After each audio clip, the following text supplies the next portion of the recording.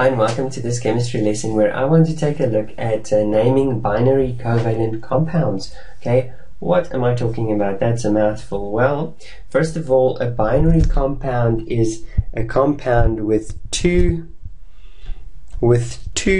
elements. That's what the binary stands for, and these two elements are in a covalent bond. Now, one thing you have to know about covalent bonds, it is not metallic. Okay, metallic bonds is something else, so it will exclude all of the metals. Okay, now if we exclude all of the metals, that's everything here up to aluminium, all of these elements here. So in the end, we are only looking at elements that are in a covalent bond. That means they are the elements, let me show you, that have a difference in their electronegativity that is less than 1.4. Okay, and if you were to go and see which ones these include, that will be all these ones. Okay, remember, noble gases won't interact with anything, so they will never form part of a compound. Okay, but these are the elements that when they interact with one another, they will produce for us a covalent bond. Okay, so in order to go and write out the formula of two of these interacting, we first, or to write out the name, we first would need to get the formula. And in that formula, which one will we write first? Okay, is it alphabetically? Is there some sort of convention? So in the formula, let's first look at the order. Okay, now the order is slightly strange. The first thing that we'll have to do is take hydrogen and take him off his high and mighty chair here far left and put him at the top of nitrogen. Okay, so hydrogen is going to be placed here so that we can sort out the order, and then it's fairly simple, okay, with one slight strange thing.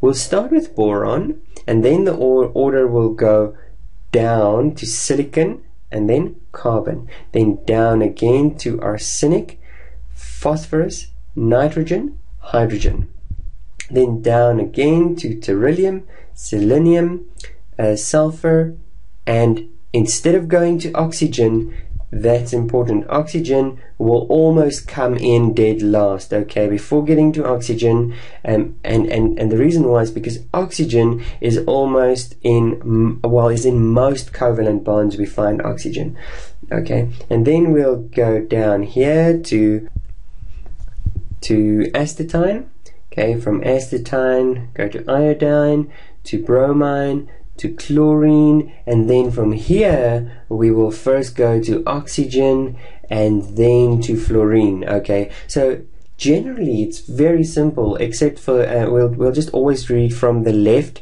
to the right, and if they're in the same group we will go from the bottom to the top, with the exception of oxygen. Oxygen will come in just before, so oxygen will come in just before chlorine and fluorine. The rest will all be in that order.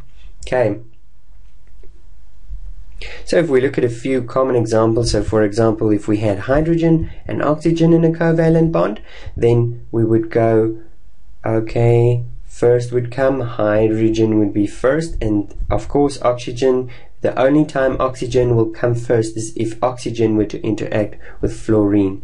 Okay, the rest of the time we would have oxygen in the end. So hydrogen and oxygen will be in that order.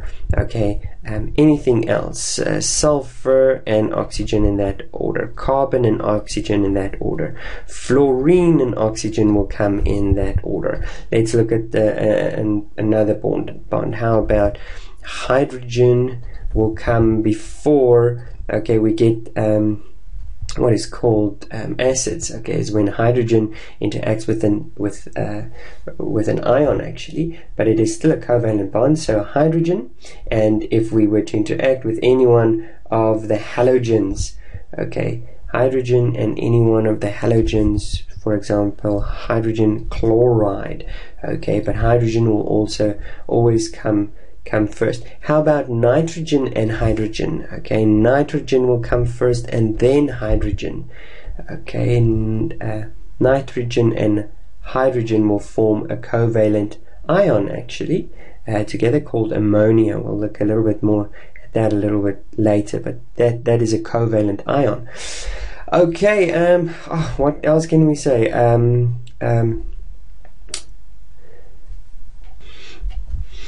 Okay, if we look at the order, once we get to the name, we will the first one in the name will keep his name. Okay, although he will get a prefix. He might get a prefix, he doesn't have to. The next one will get a prefix as well, the next part of the name, but he will change, he will also get a suffix I-D-E. Okay, so let's quickly look at hydrogen, for example. Hydrogen and oxygen together will be hydrogen.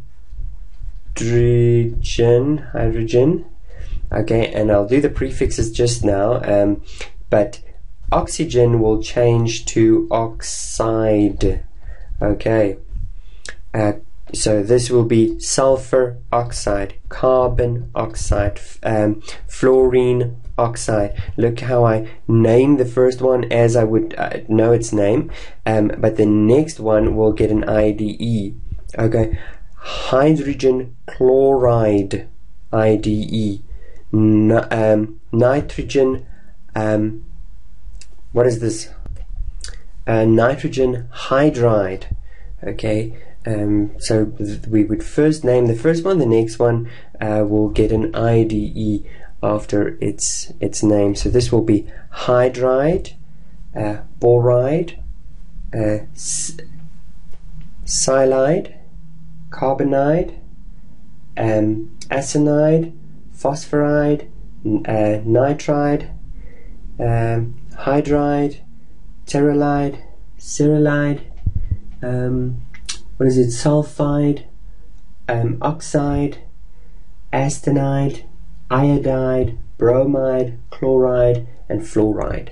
Okay, so that's the names for the second part.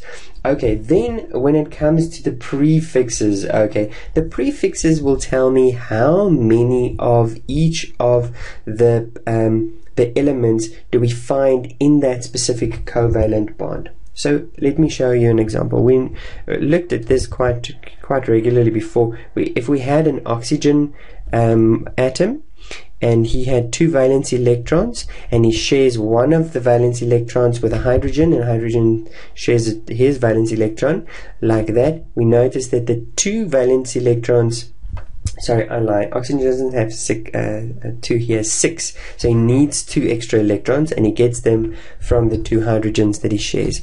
Okay, sorry about that. Now, in order to then write this formula, we would know that this is 2 hydrogens and 1 oxygen. Okay, so in order to show in the name that we have 2 hydrogens and 1 oxygen, we need to use a prefix to indicate the number. Okay, and what we are going to use is, for 1 it's mono, for 2 it's di, for 3 it's tri. Okay, mono, di, and tri, those will probably be the most used ones. Okay, for 4 it's tetra, for 5 it's penta, for 6 is hexa, and I do recommend that you know this off by heart, because you are going to use it quite regularly throughout this year. For 7 it's hepta,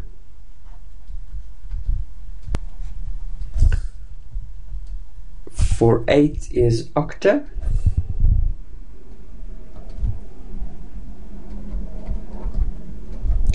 for 9 is nonna, and for 10 is deca.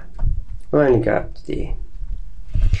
Okay, so for water, its technical name is 2 hydrogens, so it's dihydrogen monoxide.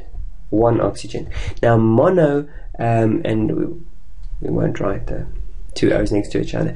Monoxide, the mono we would usually leave out, so you don't have to write the mono when there's only one. It's similar to when we write a mathematical expression and there's a coefficient of 1. You don't need to write it similar. You don't write it like that. Okay, so you could leave the mono, and that would mean that there's only one. Okay, let's look at another example. We could have something like CO2. Okay, carbon and oxide, so we keep carbon. Oxygen gets an oxide. Okay, carbon with two oxygens would be carbon dioxide. Okay, let's look at carbon and bromide. Okay, so let's say we had carbon and bromide, or bromine. So we would have carbon first and then bromine. Okay, so we would have carbon first and then bromide. Okay, and the specific one I'm thinking of is carbon bromide 4. So 4 bromides per molecule, 1 carbon. So it would be monocarbon, which we don't need to write the mono, and then tetra, because for 4 we use tetra, carbon tetrabromide. Excellent, that's as far as I want to go in this video. I don't think there's anything more or anything really difficult about this. It's simply important to understand the order, where to place the H, and then when you come to oxygen, you just skip down. Oxygen comes second last, and then to know the prefixes that we would use indicating the number of each element in the compound. Thank you very much for watching. I hope you enjoyed the lesson and you learned something. I'll see you in the next one.